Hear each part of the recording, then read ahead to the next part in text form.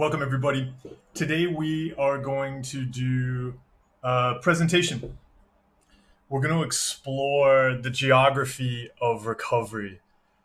I think this is important because when we see discussions around mental illness, often it's very focused on just managing the mental illness.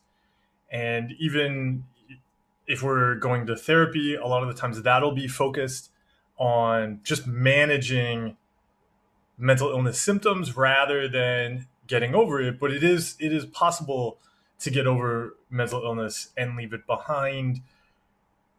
Hopefully, this exploration today will give you an idea of the types of challenges that'll come up along the way. And I will usually, on this stream, we do totally questions and answers around mental health and recovery.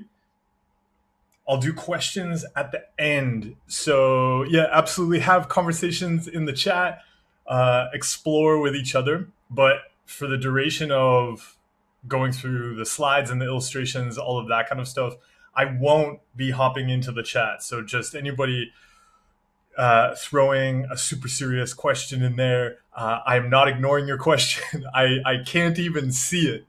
But after the presentation, I'll close a bunch of windows on my computer and I'll be able to see the chat. We'll go through any questions you have. So community in the chat, feel free to chat with each other, answer questions and discuss. And then after this portion, we'll get to any of the topics you want to explore. And of course, we can look at, say, particular challenges you're running into and look at it in the context of what we're talking about here. Some of you may be wondering, especially if you're new, you just saw this video, you're like, oh, I want to know about the geography of recovery. Maybe wondering who I am. There's, of course, my channel. Please subscribe, all of that, where you can learn a lot more about the things I do around mental health and my own experience. But let you know quickly, I used to struggle with a bunch of mental illness diagnoses across the board, struggled with really violent, intrusive thoughts that had just always been there my entire life. So I thought that was normal. When I went to get help for my mental health, I didn't even bring them up because I just thought that's how brains work. But I struggled with depression.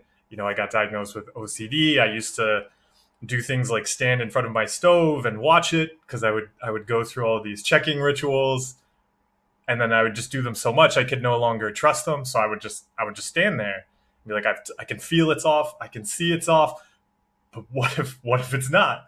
I thought people were trying to poison me. I had all sorts of compulsions around food. I struggled with emetophobia, misophonia. There were sounds I couldn't be around. They would cause me pain. Tons of paranoia. I always thought people were watching me. I thought I was going to kill people. I thought people were going to kill me. I couldn't use knives, the works. So there's too many symptoms and struggles to get into now. But the key thing is that I don't struggle with those anymore. And it really helped me to recognize that I just had a very human brain. And I had to learn how to interact differently with my brain. And that involved changing things I was doing out in the real world, but also changing things I was doing internally, inside my head, and how I interacted with thoughts and emotions and physical sensations and urges and all of that. What I'll explore today is what we often run into as we're taking that journey. And so I've been, over the mental illness diagnosis for more than 10 years now, and I've been doing a lot of work with people over the years. I've run a peer support charity. There's a wonderful community that I'm part of and I collaborate with online, where we work on recovery skills. I've worked with people around the world for many years, helping them navigate the changes with recovery. So what we'll explore today is both taken from my own personal experience, but also working with many people over the years to see what's very common as we take this journey from really struggling with our brains to really getting along pretty damn well with our brains. So today we'll go through 3 sections. So chapter 1 is the cliff. It's going to be all about the really terrible challenges that we run into. So often where we start to realize there's a problem that we want to do something about. The second chapter is going to be about the plateau. And this is important. This is where people, I would say, often get stuck. Or they find themselves, hey, I've made some progress and I keep going back to the compulsion. So how do I get off that plateau? How do I really leave the mental illness behind and make things about my mental health and where I want to go? And that's what we'll look at in the 3rd chapter, a new direction. So where do we take ourselves to really leave the mental illness behind? Let's get into it. First up, the cliff. I'm gonna take my little video away down here, but I'll pop back in sometimes, and definitely at the end I'll come back. But for now, let's just explore the illustrations, and I'll explain them as we go through them. So the cliff. It has helped me to understand that life is very much like a wilderness. And for a variety of reasons, we start off in a particular area of the wilderness of life with privileges and challenges around us and inside of us. And also the directions we take initially through that wilderness. They're things we think we should do. They're often things we've been taught to do, or they're things we've been required to do by society and our environment. So for whatever reason, though, as we're taking that direction we thought we should take, that we thought was normal, eventually we get to a point where we realize we're at the bottom of a cliff. There's this big barrier in our way, and we start to understand there's all of these compulsions there. All of these things we're doing to manage and control uncertainty and anxiety and other feelings we don't like. So you can see here a list of compulsions stacked up on the cliff, like checking if you're real, not driving, checking for poison, correcting bad thoughts, pushing away people, checking for depression, obsessing about recovery, ruminating, people-pleasing, procrastination, correcting people on social media, micromanaging. This person, you'd see, really struggles with control. They want to get control and certainty. All of these compulsions here, and there would be tons more. This is, I would say this is, understand, this is a small list. This is a very tiny list of things people would run into, but so useful to understand that they're all quite connected, even though they might seem kind of different. And we'll get into how they're connected. Seeing that these compulsions are connected is going to be a key help with recovery. You might also notice that some of these are probably things you may not consider compulsions, or in a clinical context, they wouldn't be seen as compulsions. And there's this kind of dividing line in the mental health world between clinical and what we'll see as normal. I didn't find that helpful. I thought all of my compulsions were normal and totally rational. It was really important for me to cut out all of the compulsions throughout my life, including the ones that even other people would say those are normal.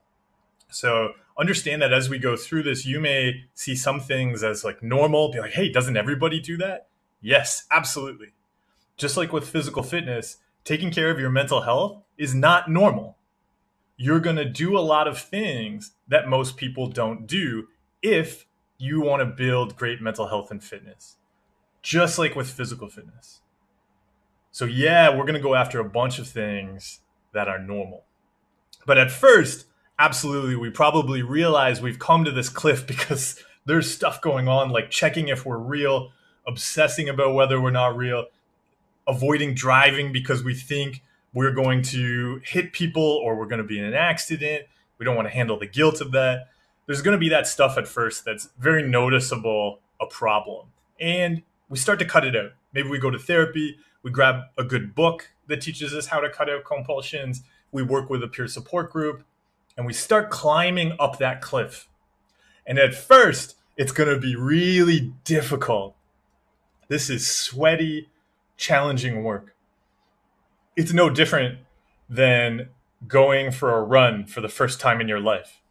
You are going to be sore, you're going to be sweating, your heart's going to be racing, your lungs are going to be pounding, and that's okay. Right? We wouldn't see that as meaning you have some kind of strange disorder if you started exercising for the first time and found it very difficult. Understand that's the same with mental health, because I think a lot of people expect it not to feel bad, and then when it does, they see it as meaning something. But really, really embrace it in the same way we embrace physical fitness. That's why our little person here has some sweat and a not too happy face. At first, it's quite challenging. I know for me, the very first compulsion I had to cut out, I couldn't. I struggled. I tried so many times. It was supposed to be the easiest compulsion to cut out. And every time I tried, I just ended up doing more and more compulsions.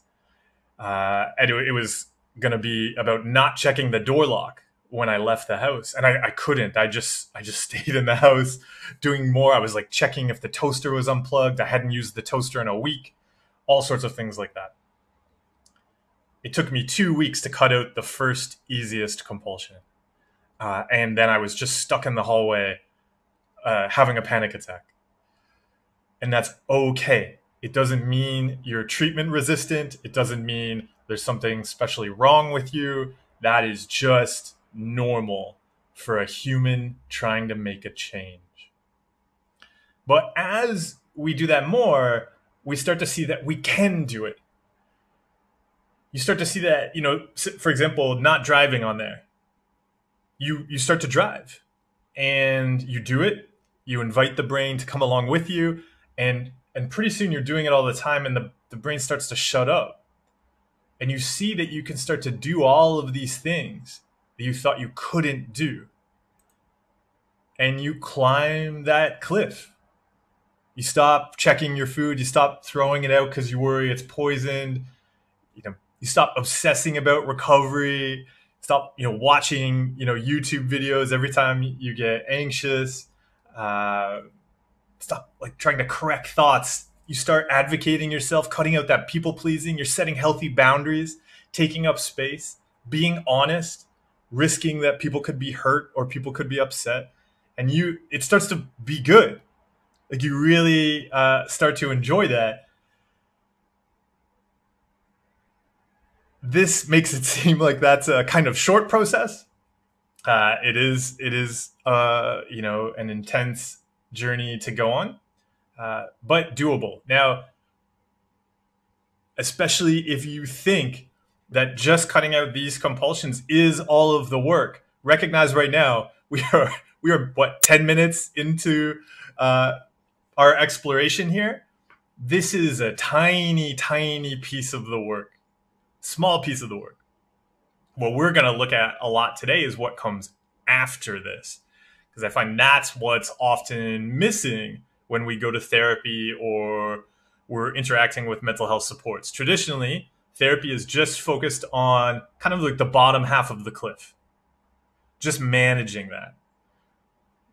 This is totally possible to leave behind for good. And it's so important that we start to look at that this is a tiny piece of the work.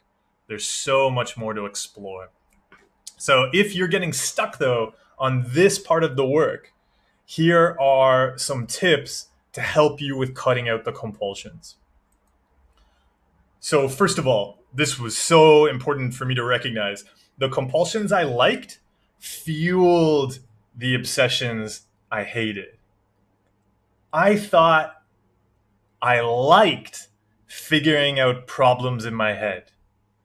If I was going to go for a walk, I would head out there wherever I was going to go, and purposely before the walk, say I was walking to the grocery store, I would decide what I was going to ruminate on the walk.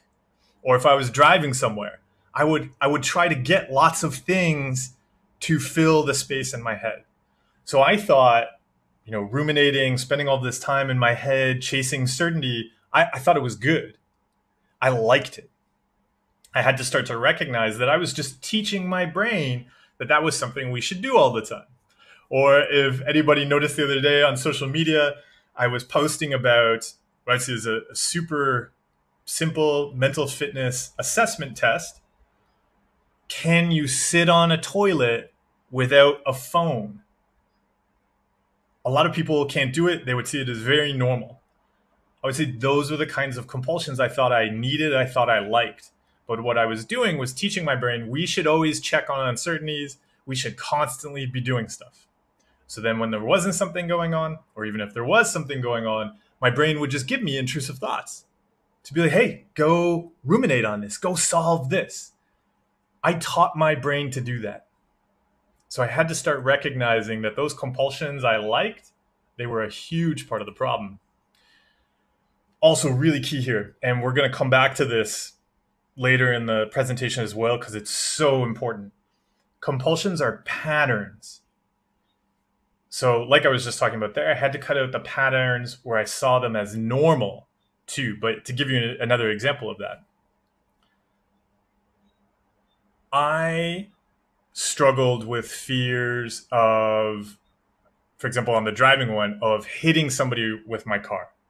And I would even, I would have like false memories of, I would see myself hitting somebody and be like, oh no, I did hit a person. Okay, I better not drive because I've hit people. I'm going to get arrested, but also I'll kill more people.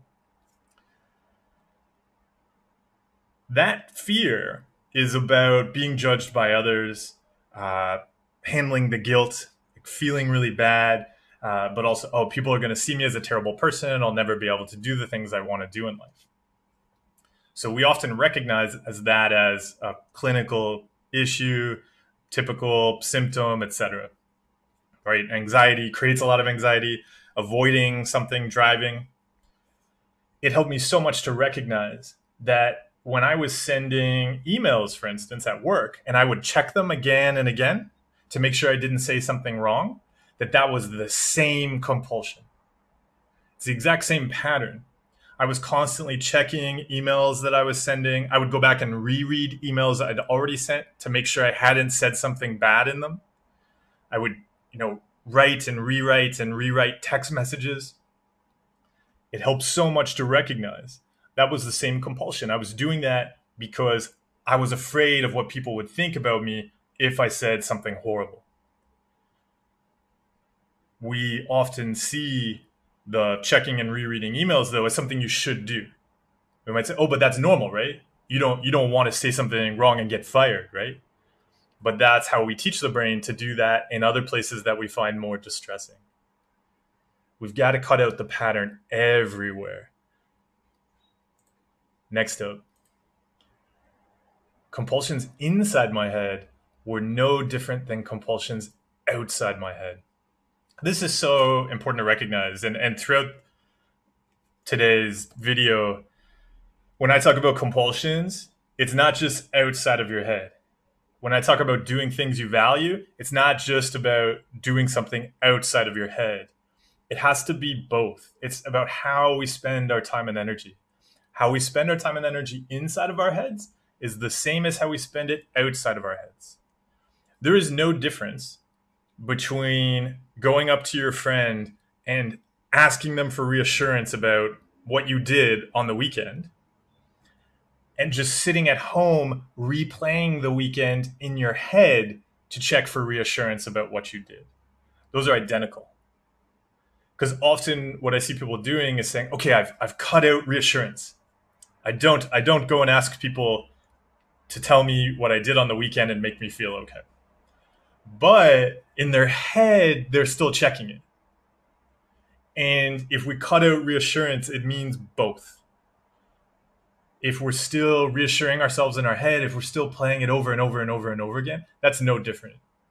That's the same as spending, if we spend 4 hours obsessing about something in our head, that's the same as talking to somebody for 4 hours, or spending 4 hours on the internet checking, oh, is this thought normal? Does this feel real? Is this okay? Etc. They're the same. It helped me to focus on actions, not the presence or absence of thoughts or feelings or physical sensations.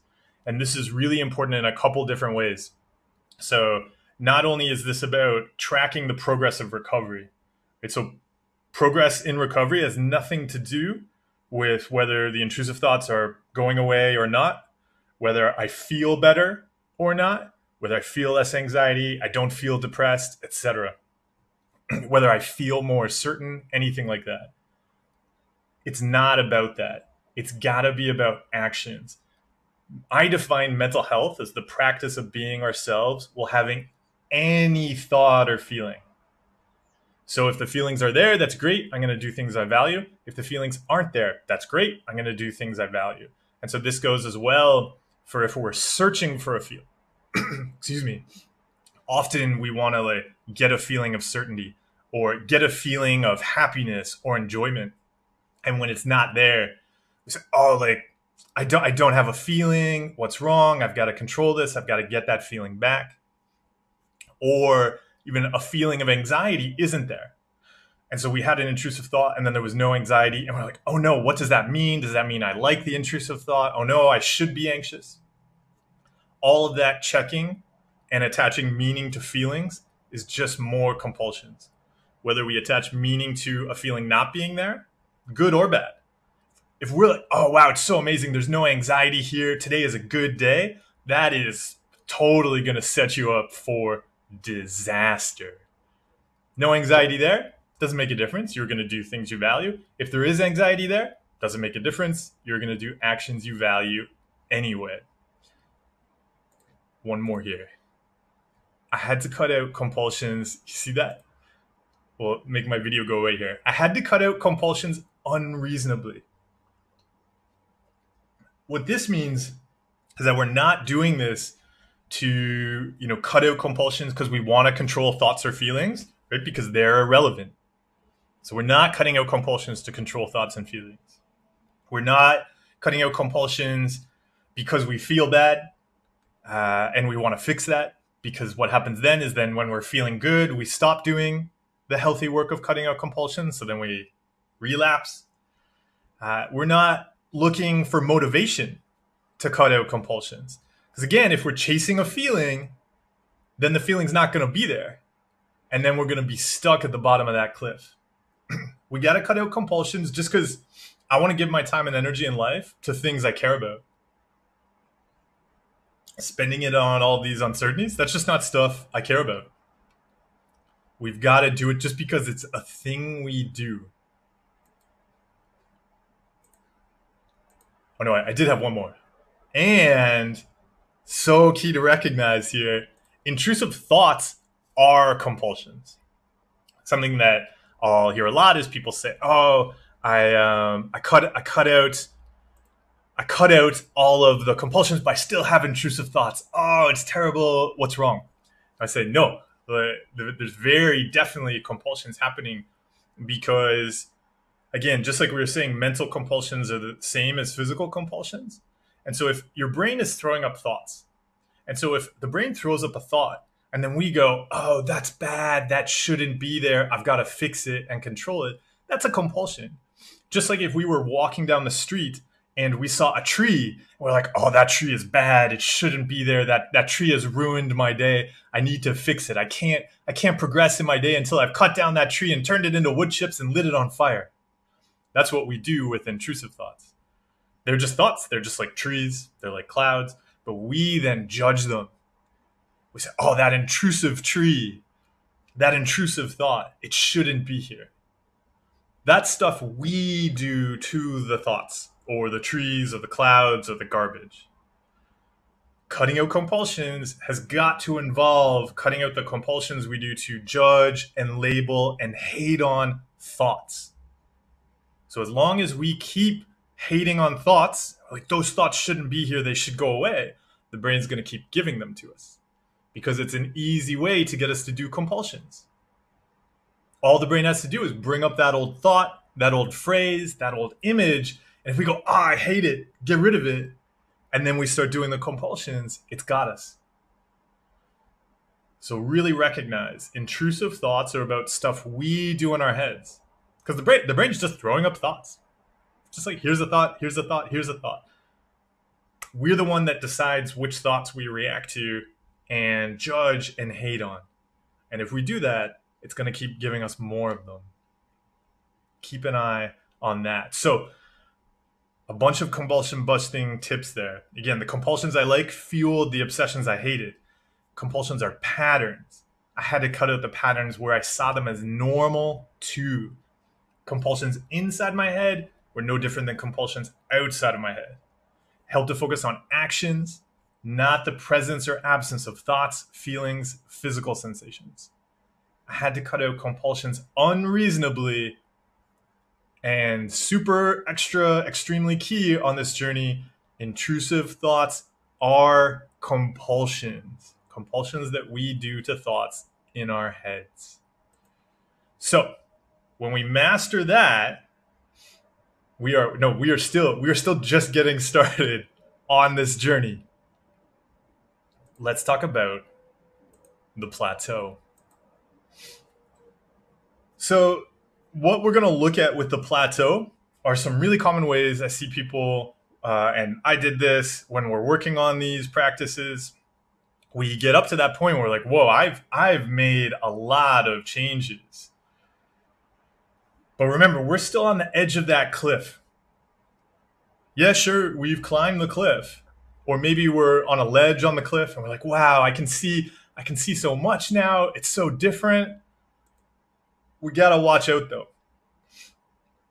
Here are 4 super easy, quick ways to fall back down the cliff again and again. And you'll see if you caught the previous version of this presentation at the OCD UK conference, there's a new super easy, quick way to fall back down. There were only 3 last week, but I realized I had left out one that's so important and common. And so I've added it in, and let's explore. First up are systemic barriers. I feel that these don't get covered nearly enough in our mental health care system. So what happens is you climb a cliff, you're really happy, like, I'm making progress, look at all of these changes. And this, often therapists are responsible for this, or we're responsible for this. We take this very narrow, individualistic approach to what we're doing. We see it as, oh no, I have some problems inside of me, I'm going to fix them, and then boom, I can do all the things I want to do in my life. But the challenge there is there's a lot going on around you which may be working against you. So systemic barriers, we get up there, as you can see, it looks like our really happy cliff climber has stepped on a systemic barrier mine. And if we ignore the systems around us, they will have no issue with blasting us back down the cliff. And these are things like racism, sexism, homophobia, transphobia, poverty, systems around people that force them often into doing compulsions, that put them in a situation where they're having to protect themselves from getting attacked. They're having to manage all sorts of problems. And that's really putting them in a place where they don't have the capacity or the supports to make big changes. And so it's so important to recognize, too often in our system, someone will get labeled as being, say, treatment resistant. Because, yeah, they didn't make the changes they needed to make. They didn't have the space to do that work. But if you're in a situation where you're working 2 jobs, you're not getting good sleep, you have to, you're living in a neighborhood where actually there is a lot of violence. People do get robbed frequently. People are getting shot. Of course, you're going to be doing all of these safety behaviors to manage that uncertainty. Or if somebody's in an abusive relationship, they're going to be doing all sorts of things to manage and control. If somebody has to hide who they are because their sexuality can be persecuted where they live, that practice of pretending to be somebody else, we know, is going to put them into doing compulsions. And that's going to create a lot of anxiety because they're constantly going to have to be managing what other people think about them. We know that's going to create a lot of anxiety for that person. So it doesn't matter how many compulsions they cut out, if they have to keep practicing compulsions to protect their life, it's going to be really challenging for them. And so part of it's recognizing that and having that compassion for ourselves. If we see, I cut out the compulsions, why am I not making progress? Or I cut out the compulsions, why does this keep happening? But we really need that systems level look at, okay, yeah, you've done what you can do, but are there systems around you that keep pushing you back? And so it's really important for mental health professionals, for community members, to make sure that we're dismantling those systems so that they're not pushing other people back. But also for anybody taking this journey to really be aware of the systems around you. You can't just look at, okay, the problem is only in my head, or the problem is only in actions I'm doing. What are the systems that are pushing you into those actions? It's going to be so important to look at them. Next up, seeing yourself as a problem to fix. And this is key. This quickly becomes a compulsion for so many people. And it's fueled partly too by that progress we make, because we like it. We're climbing that cliff. We're solving problems. We've changed things. Like, I feel so good about controlling this. I want to fix more and control more.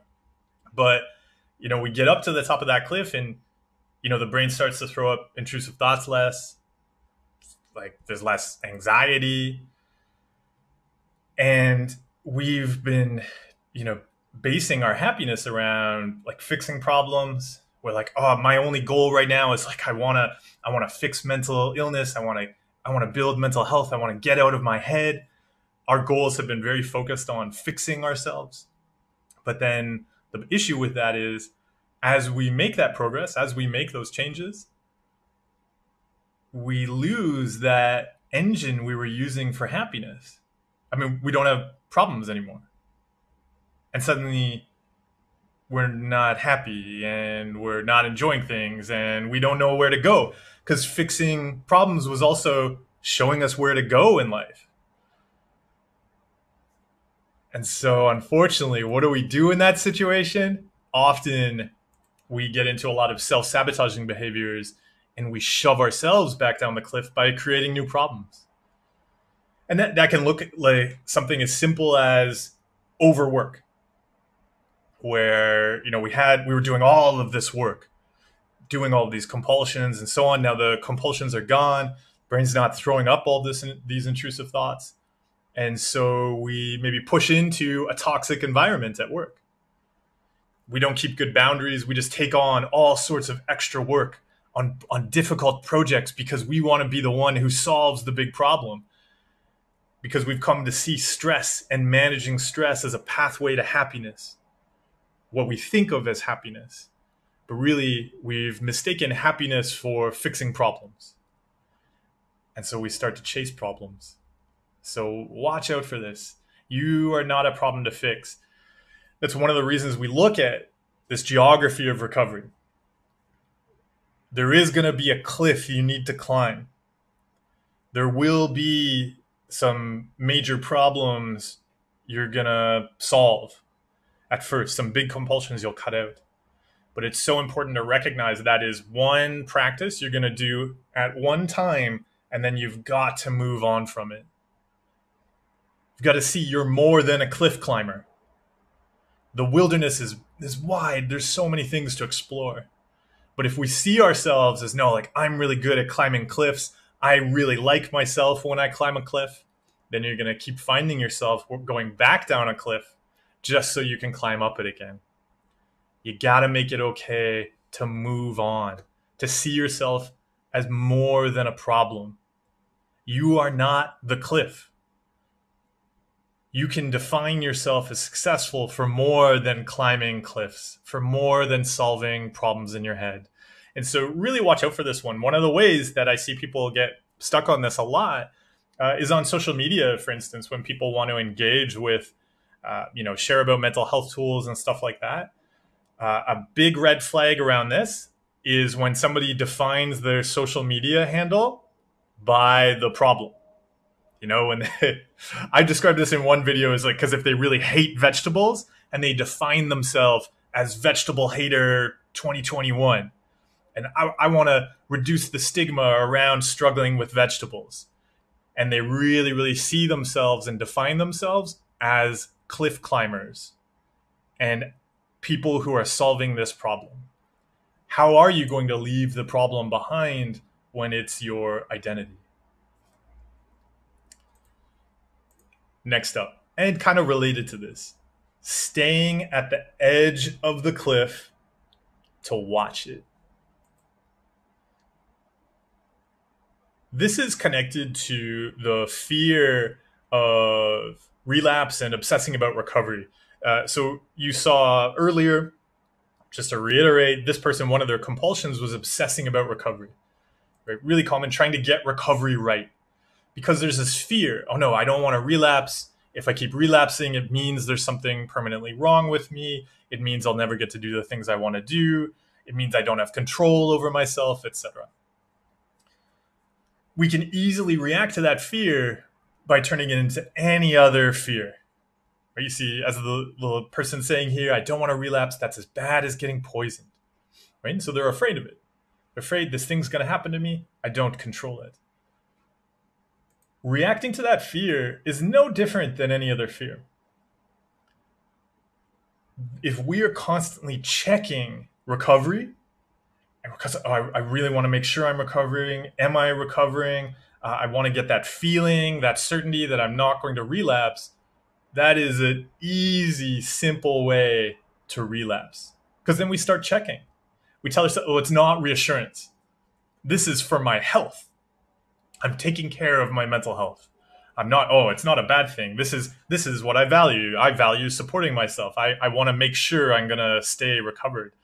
And I'm just curious. So we stay there, we keep doing the compulsions, and something will happen. So usually it's the case that at first we can get away with doing the compulsion because, yeah, maybe things are pretty easy in life. Financial health is good, job is stable, life around us, relationships, there's no pandemic or something like that. And so doing the compulsion seems fine. But what'll happen, why you see those pebbles, those rocks falling off the cliff, is that something will change in the environment. There'll be an increase in uncertainty, and suddenly you can't get away with doing those compulsions anymore. And that increase in uncertainty will require us to do more compulsions. We'll suddenly find that way of doing things doesn't scale, and we're off down the cliff. The fourth one, this is, like I was saying, super, super key and important. I can't believe I forgot it on the previous edition of this. Let's get into it. Believing that new uncertainty is very different and very real. So we're up there, we've cut out a whole bunch of compulsions. We're like, wow, my brain's so different now. This is amazing. Oh, but here's a new uncertainty. And we're like, well, I've recovered, and this uncertainty, this is new. And we even tell ourselves that, this uncertainty is totally new and different from other uncertainties, even though that it doesn't really make any sense. Like, an uncertainty is an uncertainty. It doesn't matter if it's a blue uncertainty or a green uncertainty. It doesn't matter the superficial topic. An uncertainty is an uncertainty. Like I was mentioning in the compulsion busting tips, it's so important to focus on actions. Even if the uncertainty, if you judge it as different, the compulsions are the same. The checking, the coping, the controlling. So if we judge a new uncertainty as a reason to do compulsions, what the brain is going to do is just keep giving us new uncertainties. That's why people will often say, oh, like my themes keep switching, the topic of the anxiety keeps changing. It doesn't matter because the topic never mattered. The brain just cares about the compulsions. So that's why it'll switch topic, because it's trying to find a thing you'll react to. We really have to keep the focus on the reaction. Otherwise, the brain will just keep going. It does this thing, which I call throwing spaghetti at a wall. The brain is just going to start throwing out uncertainties, weird images, violent things, sexual things, whatever, just to see which one are you going to do compulsions around. Because the brain never cared about the topic. It just wants you to feed it the compulsion. So watch out for this. There is no such thing as a new uncertainty. It doesn't matter if it's a real uncertainty. It's about how we interact with it. It's about the actions we do, not about the topic or the flavor or the scent of the uncertainty. And that brings us to a new direction.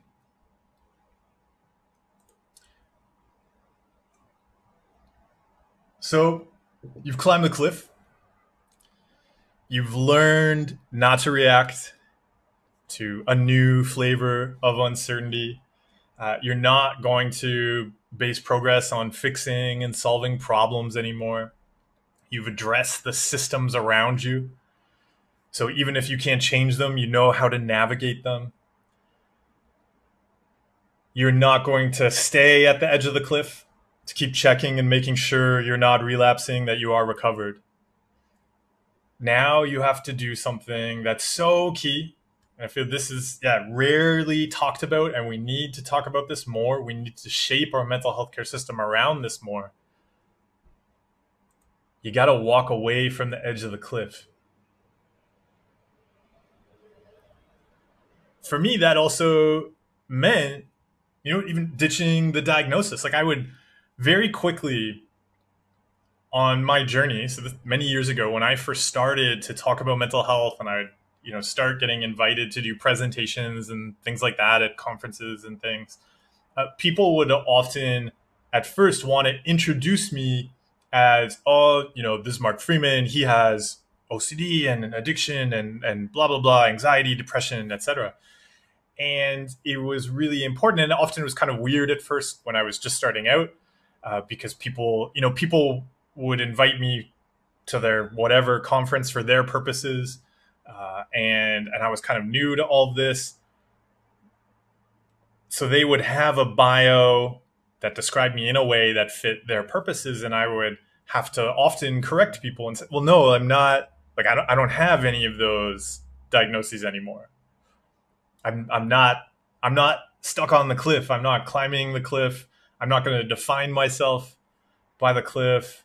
I'm going to leave that behind.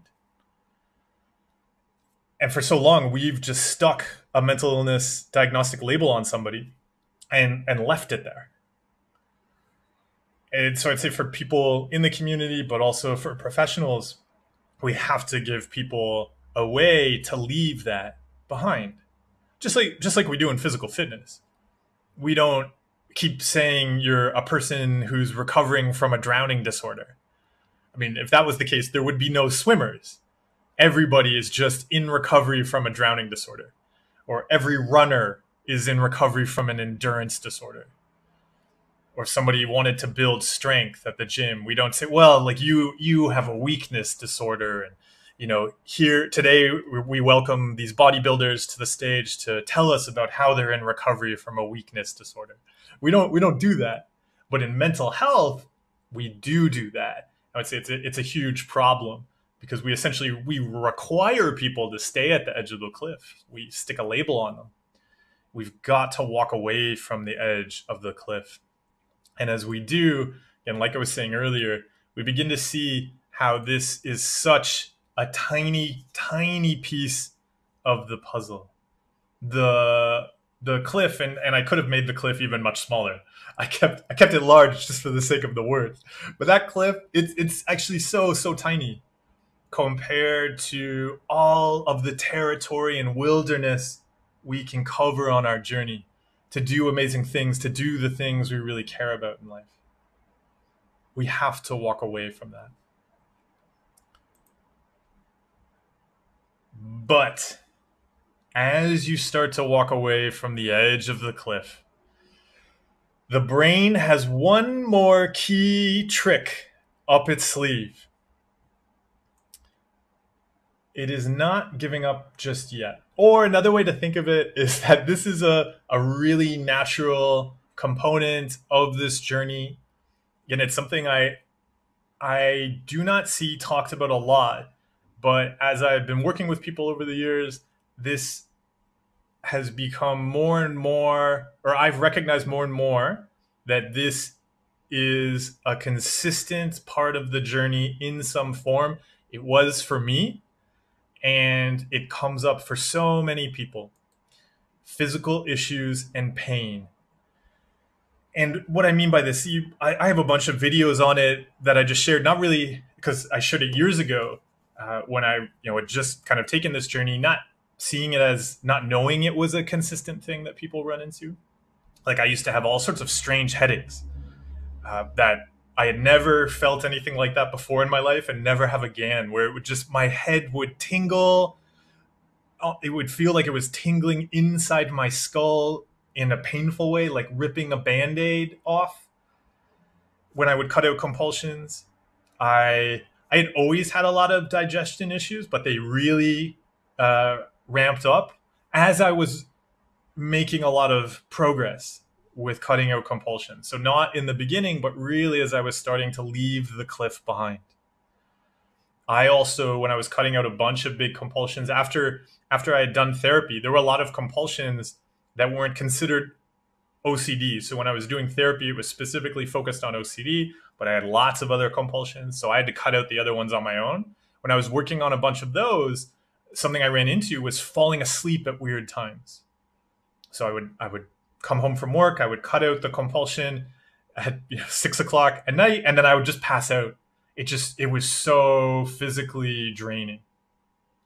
So physical pain, a lot of physical things not working the way they were supposed to, or not. No, actually, I'd change that. Yeah, they're not supposed to work well. In general, the body doesn't work well, but things not happening the way I'd expected. As we make these changes, so particularly further along, when you've really cut out all of the clinical stuff, it's very common. Now I see this happen to people all the time. It's very common that people will run into some kind of physical issue. And so often the form that takes, say, I've been working with somebody, they've made all of these incredible, intense changes. They're doing things they'd never expected in life. We've stopped working together. They're like, hey, I'll check in sometimes, but yeah, I know the skills now. I'm going to take them and run with them. They're doing amazing things. And then after a couple months, I'll get a message, and it's often in the form of, hey, I've gone to like 4 doctors now, and there's this thing, and they all 4 doctors think it's like a different thing. It's causing me a lot of discomfort, and I'm doing all this checking on it, looking it up online, trying to get treatments and help and things like that, and nothing is really working. And this is whatever happens, where it's kind of like we've taken care of stuff up here, and it's almost like the brain moves into something in our body and is like, I have one more way to get you to do compulsions. I'm going to mess up something. And it throws up totally real, absolutely legitimate physical issues. And we've got to learn how to handle those in a way that's still moving towards our values and shifting them a bit so they're not a barrier. They're going to come along with us. And we're not going to do compulsions around them. Maybe we are going to have to do some kind of treatment around them, but we're doing that in a way that it's just a thing we do. And we're gonna, yeah, invite, if this stuff is gonna be here forever, maybe I will never sleep normally again. Maybe, yeah, digestion will never be the way I want it to be again. Fine. I'm gonna accept that. Maybe this pain, yeah, maybe these headaches will never go away. Okay. Maybe this fatigue always gonna be there. Okay. And given that context, how can I do things I value? Because if we react to this stuff, just like with the new uncertainty, if we go, oh, this is real though, I've gotta do all of this controlling and fixing around it. If we go back to seeing ourselves as that person with a problem to fix, the brain's gonna get us right back down that cliff again. So it's not about pretending these physical issues aren't there. It's about making them part of the experience. They're just like anxiety, just like depression, just like intrusive thoughts. They're experiences. They're going to be there. They're coming along for the ride. And that ride is about moving towards what we value. It's shifting that engine for action in life. It's no longer about solving and motivating action based on fear and anxiety. It's now about saying, hey, this is where I want to go. This is what I want to do. So where do you want to go? What skills do you want to keep? So really, really approaching mental health is about building and creating things. We're not doing this to fix a problem. In life, we're not very good at getting rid of things. Life is not good at subtracting. When we do that, we're trying to be a rock. Like, oh, I don't want to have this feeling. If we don't want to have a thought, we don't want to have a feeling, we'll never be better at that than any random pebble in a ditch. As humans, in life, we're most skilled at adding, at creating, and growing. So we want to focus this around the skills we want to build. Like I mentioned earlier, related to swimming. It's not about avoiding drowning.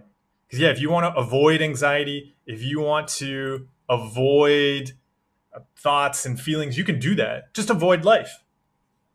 It's very simple. You just sit in a cage and you don't go anywhere. Although eventually that'll make you really anxious and you'll hate that too. But that's where that approach leads. If you approach mental health as like, oh, I've got to get rid of stuff, you're just going to shrink life. It's like saying, okay, I want to avoid drowning. Okay, yeah, you just never go near water. Instead, approach it as becoming a great swimmer. Sure, there's a risk of drowning. That's reality. That's how water works and human bodies work. If you drown, that's not a chemical imbalance. You don't have a disorder. That's just how human bodies work. We want to work on the skills to swim through whatever that ocean of difficult feelings and experiences is in our lives.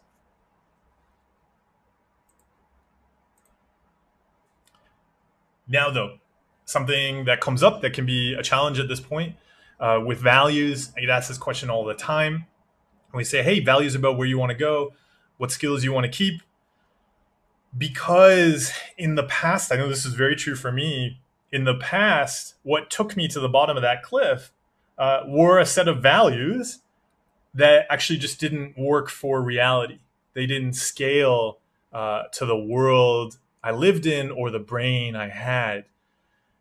So taking care of my mental health meant ditching those values in favor of values and directions that were more useful to me. But of course, because I had never done that, I had never practiced healthy skills in my life, I only knew how to avoid and control experiences. I didn't know where to go. I didn't know what skills I wanted to keep. At first, those directions, those skills, they might be obscured. And that's okay. We're in a wilderness. This works exactly the same way. If you're out in the wilderness, if you're exploring the forest, yeah, you don't know where a path goes. In the wilderness of your life, you've never explored that before because you haven't lived this life before. We don't know what'll happen. It's very uncertain. And so we embrace that uncertainty. Curiosity is going to be a tremendous help on this journey. Being curious about where a path leads. And through that curiosity and that discovery, we start to learn what we value. So recognize that when we talk about values and moving towards our values, we don't have to know what they are. We're going to try things. That old kind of very rigid way of thinking, that very black and white thinking, that was a big part of the compulsions. Now we're ditching that for a more flexible approach. We're going to pick a direction. Yeah, maybe it's not the best direction, but it's not wrong. We can't pick a wrong direction. We're just going to take steps. And we'll give ourselves trust. On this journey, and this was so key to recognize, I had to give trust to myself. That doesn't mean feeling that I trust myself, because of course I don't. Trust is stepping into that uncertainty and being curious and trusting myself to handle whatever comes up. I don't need to know what comes up. I trust myself to handle it and learn and take steps lightly, start to understand where the path is, start to make new paths that take me where I want to go.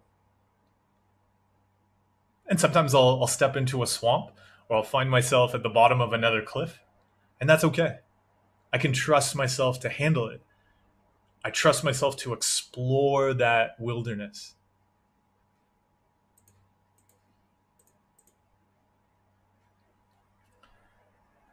It's easy to plateau if we're focused on problem solving and fixing something we hate, because success then depends on keeping the problem. But if our focus is on something we love and want to grow, there's no limit to how far we can take that. So really look at what your goals are with mental health and fitness. If it's fixing a problem, if it's defeating an enemy, that enemy is going to be necessary in your life.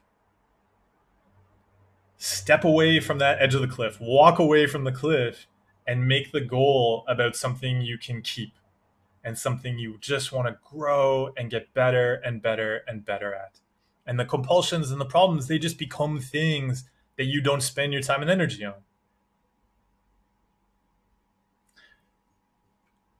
There's another way of looking at this metaphor. So there is this amazing group of people on a recovery-focused Discord server we have called the Mental Fitness Discord server. One of our members and moderators, their username is Squidgeridoo. And we were talking about this topic the other day, and they had, I thought, a great metaphor that, yeah, if the wilderness metaphor wasn't working for you, here's another version of it to do with refrigerators and food. And so Squidgeridoo explained it like this. If the food is all moldy and expired, yes, a great first step could be chucking out all the food that could make you sick. That's a really useful step for making space in your fridge. But if you only focus on throwing out expired food instead of filling up your fridge with what you want to make and eat, then you just end up hungry. So, a goal here could be, I want to be great at making tacos. And even I would say that's a key. Everybody can adopt that goal. I mean, there's no more wonderful goal and purpose in life than to make wonderful tacos. If you're going to make great tacos, yeah, that's going to cover throwing out the moldy food. Yeah, you're not going to use moldy food. But it is going to mean getting great food. And it's going to mean learning skills to make those amazing tacos. Throwing out the moldy food is that first step going up the cliff. But yeah, just like with cooking, if all you've done is throw out the moldy food, you have nothing to eat. And you're not getting good at cooking. You just don't have moldy food. And that's what it is when we've, cut out the compulsions. So, okay, I'm not going to do compulsions around thoughts anymore. Okay, no more intrusive thoughts. that doesn't mean we've done anything useful. We've just stopped doing something that, yeah, wasn't helpful to have in our fridge anyway. But we've got to make it about where we're going to go, how we're going to fill the fridge with that delicious food that we're going to turn into the best tacos ever. And everybody, that brings us to a close. So, of this portion, we're going to switch over into question and answer modes here. Wherever you are on your journey, whether it's in the wilderness, whether it's turning your fridge into the most excellent taco making machine, be kind to yourself. This is challenging, but also really extend that idea of kindness to yourself. Making it about a thing you want to give to yourself and grow in your life is going to be kinder than seeing yourself as this problem and hating on experiences you're having and continually going back to the things you hate to control and fix them to feel like you're solving a problem. So know that it is possible to leave these challenges behind. Know that your experience as you take that journey, like if you're running into all those weird physical issues and your therapist is like, oh, I don't know what's going on. It's okay. It is a normal part of the journey. And yeah, we need to talk about it more because it's totally possible to leave these challenges behind. But having people talk about that publicly is kind of a new thing. So let us talk about it. Speaking of lettuce in the fridge, let us talk about this more. And that is the last bad pun I'm gonna do today. And I mean, in terms of website, I have a slide here from when I was giving this at OCD UK. Of course, if you have more questions about this, if you want to join the Mental Fitness Discord server, hop over to markfreeman.ca or connect on any of the social media sites, tubes, things like that. And with that, let's switch it over to our wonderful community on YouTube and explore some questions. So first of all, I can see already here a whole bunch of you. I appreciate this so much. A whole bunch of you donated while I was doing the presentation. So I just wanted to say thank you. So Maxwell, thank you so much. And I see Andrea. Oh, and I love the animated cartoons everybody's got up here. Andrea, thank you. And NM Hicks. Oh, thank you so much, everybody, for the support. I really appreciate it. It really helps us, exploring this and doing this work. So thank you. Now, any questions about what we just explored or mental health questions in general? And we'll get into them. I'm gonna just see. I know some of you were probably answering questions in the chat there while I was doing the presentation, so thank you for that. Hello to moderators. Thank you. I know Extermination, Little Miss Beats, I see you out there. Thank you so much for caring for the community while I was chatting there. Where should I start? Some people are pointing out a beard. Yes, there is a beard.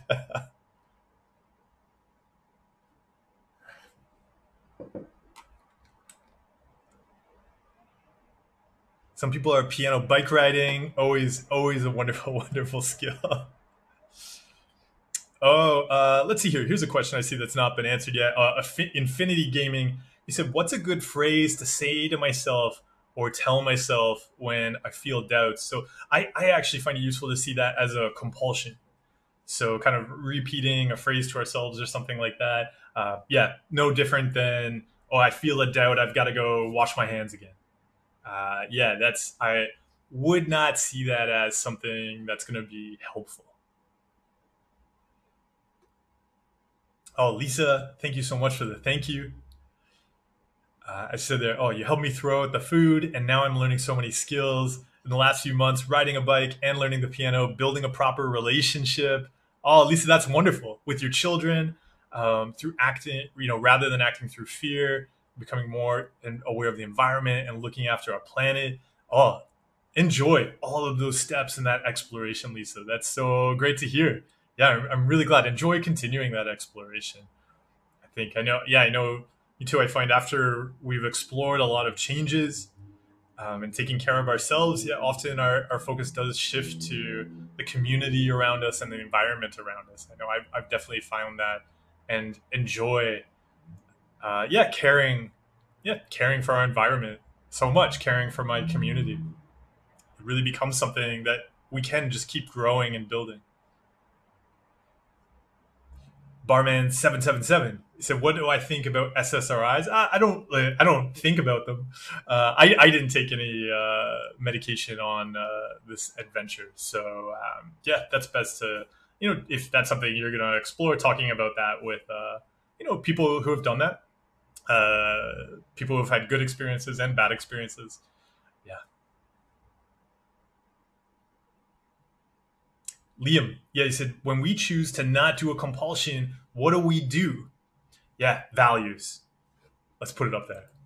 We do the things. Yeah, we do the things we value. And so actually, you could look at it. So this happens on a kind of a macro level, right? Like in general, we are moving away from the edge of the cliff. But in any given moment, when we notice an urge, we notice a thought pop up, something like that, we are doing this exact same exercise. There's going to be uncertainty about where we go. There's going to be values we identify.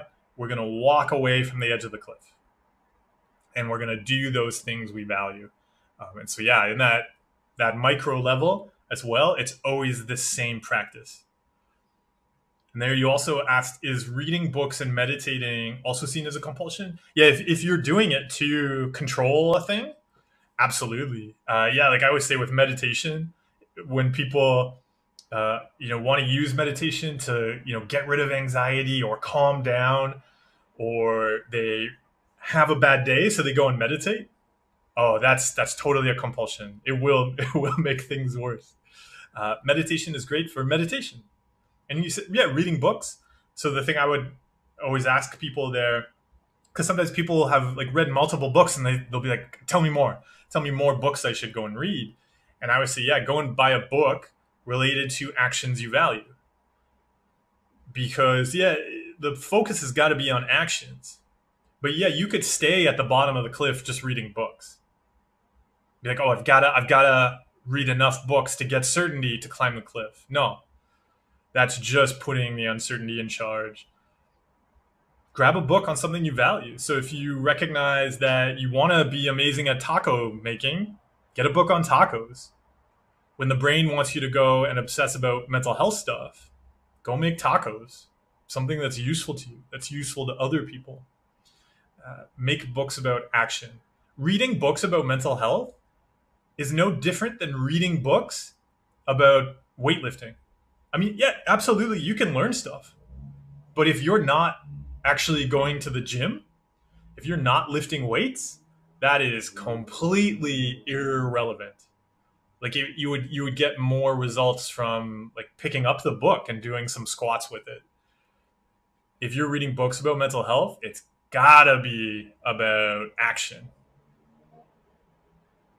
Strawberry Fields Forever said, is boundaries of value, how to work on your value. Yeah, so the questions about values come up a lot. So I do have a values course. If you go to the toolkitstore.com, there is, or you type in, just look for values course toolkit store on Google.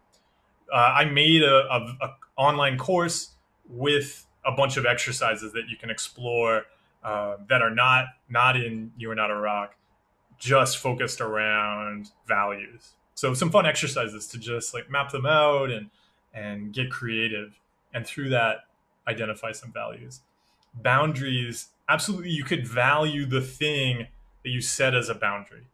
What really helped me with boundaries was seeing it as building a castle. So it's not just about keeping something out. It's about creating a space where I thrive. And when you look at it from that perspective of what helps me thrive, what helps me do well, then it very much becomes a value. Seeing like, hey, I'm going to articulate for this thing I care about because it's really going to help me thrive. And then two, we make it very proactive. Jake loves Jesus. So you asked there how to calm down from a panic attack or anxiety attack, and I would say no. That is actually the compulsion, and that then becomes why the brain throws it up. Because if we only do good things, and this is very common, people do this around stress too. If we only do good things when we have a kind of terrible, bad experience, all we're teaching the brain is to keep giving us those. It is the way. So the way I describe this in my book is, if every time your dog pees on your sofa and rips it to shreds, if you then give it a cookie to calm it down, what is it going to learn? It's going to learn to keep peeing on your sofa and ripping it up, because that's the only time you take care of it. So we have to get proactive. So I always say is like, look, if you have a panic attack, anxiety attack, okay, whatever happens after, whatever's useful to you, fine. Where the real useful work is starting to cut out the compulsions that fuel them. So we want to get ahead of it, because panic attacks and anxiety attacks are a set of compulsions to start to check what's happening in our body, judge it, want to control it. And of course, we don't control it. So then we get more anxious, which causes more of the experience, which makes us want to control it more, which we don't. So we get even more upset and we spiral out into a panic attack. That's a bunch of compulsions we do. And so it's really useful to not do those. And that's where I found it more helpful to focus. Not giving my brain puppy cookies after it pisses on my sofa.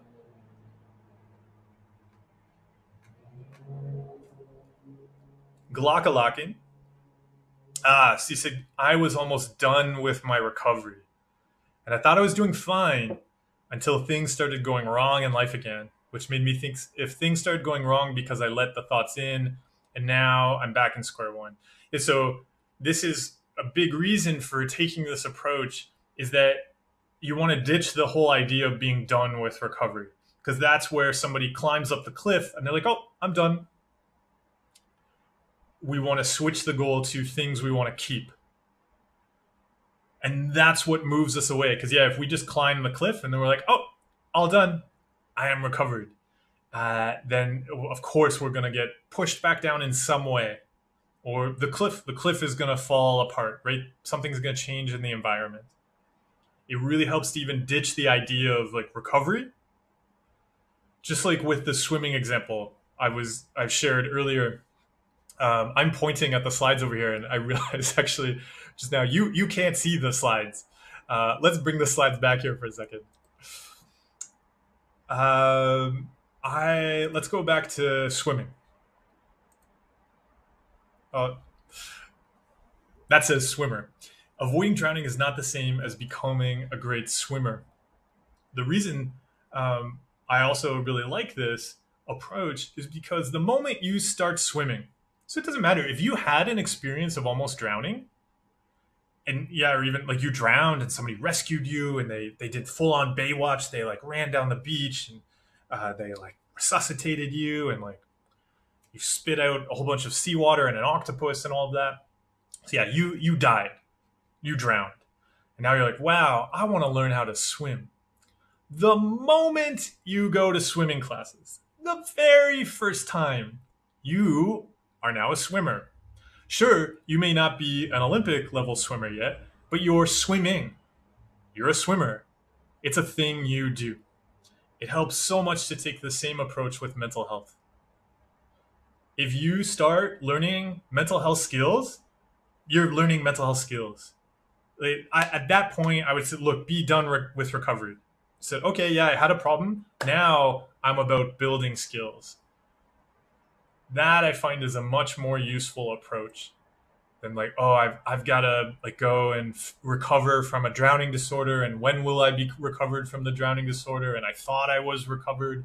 I thought I was done with recovery. No, because if we're going to be a swimmer, we're just going to do that forever. And it's about a thing like I want to keep getting better at swimming. I want to learn more about swimming. I want to challenge myself. Just like with physical fitness.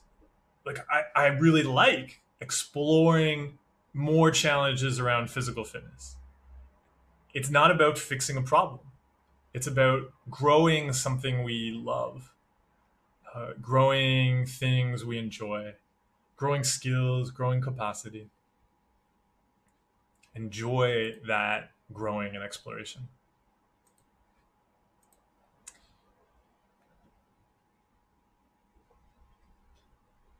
Marlos Morale said, I've noticed that not getting in arguments with my brain and ignoring intrusive thoughts makes me feel apathy. I'm a very sensitive and empathic person. Feeling apathy makes me scared. So yeah, this is exactly why, let's see here. This is exactly why this slide back here, oh no, we'll have to go all the way back here. Boom. It helped to focus on actions, not the presence or absence of thoughts, feelings, physical sensations. I don't know if you were here for this part earlier, but I was talking about exactly what you're describing. Often we do compulsions around the absence of a feeling. And so, like you see there, if we're still using feelings as the fuel for life, then the brain can take away a feeling.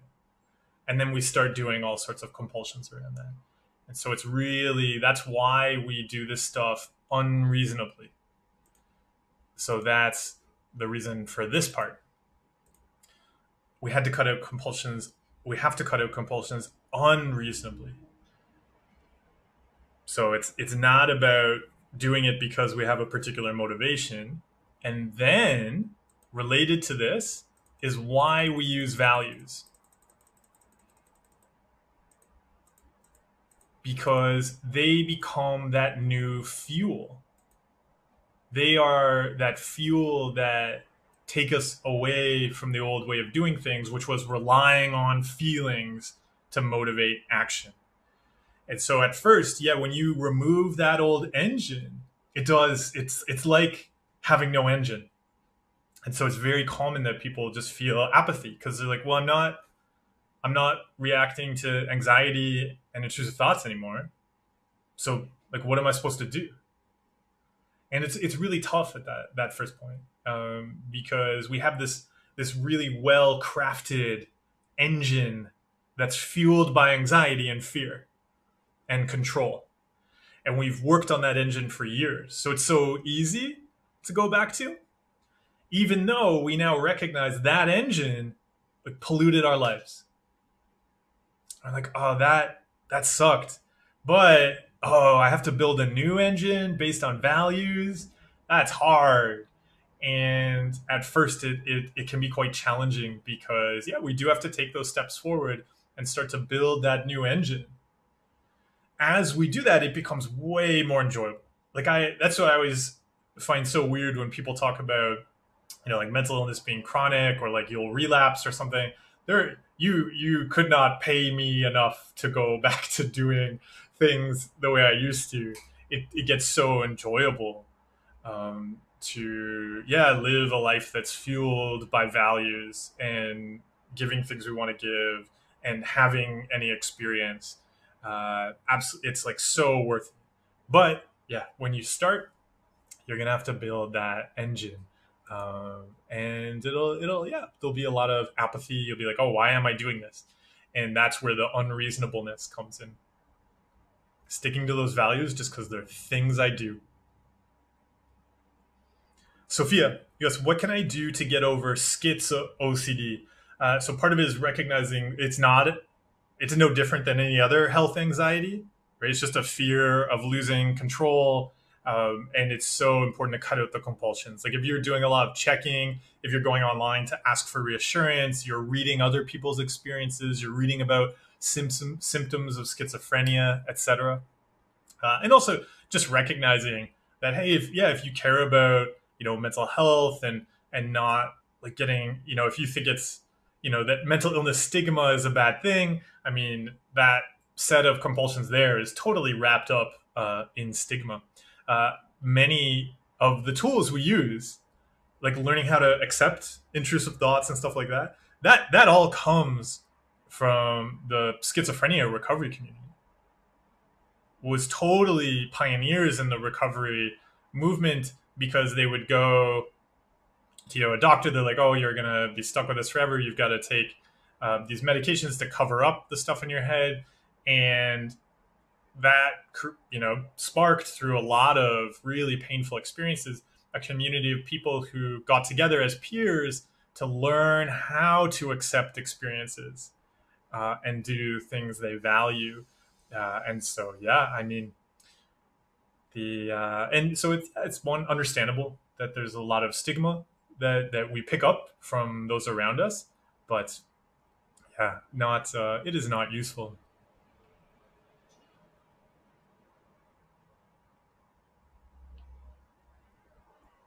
Strawberry Fields Forever. I don't. I see you have a question about feelings, but I don't understand it. Maybe if you want to try rephrasing it in a different way, I'll take another look at it.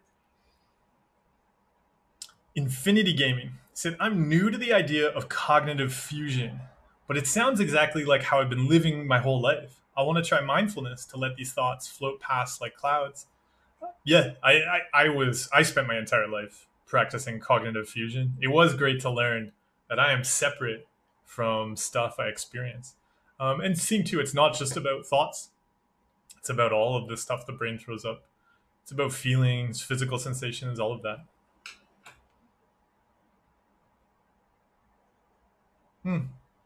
Andrea, thank you. Bogdanov said, how to work out in the gym when thoughts and symptoms try to scare me. It is just like this. They're going to be there, and that's okay. What do we value doing? I value being present. I'm not going to spend time trying to fix and control this other stuff.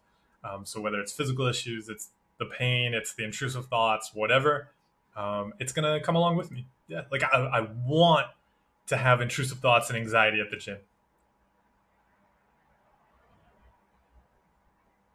Chris DS, thank you so much.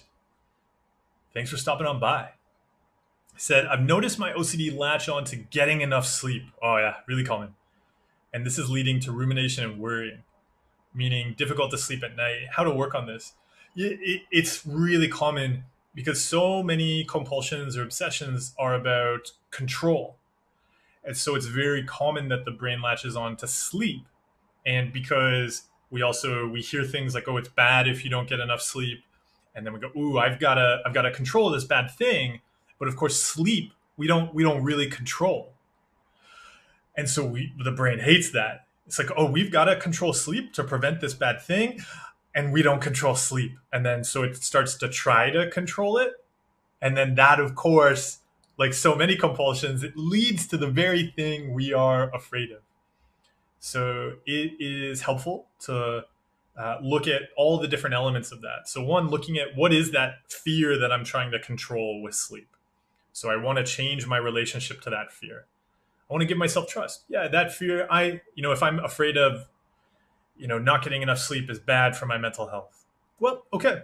I trust myself to handle difficult mental health. If I get pushed down that cliff, that's fine. I'm going to climb right back up that cliff again. I trust myself to handle that.